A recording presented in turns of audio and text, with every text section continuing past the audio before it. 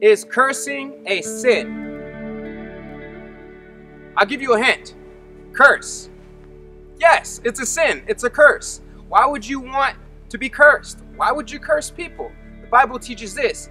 You cannot love your neighbor unless you love yourself.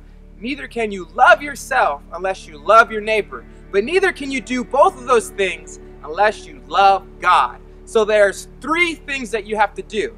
Love God, love yourself, love your neighbor.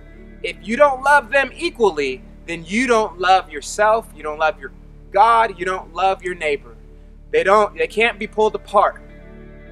So, don't curse.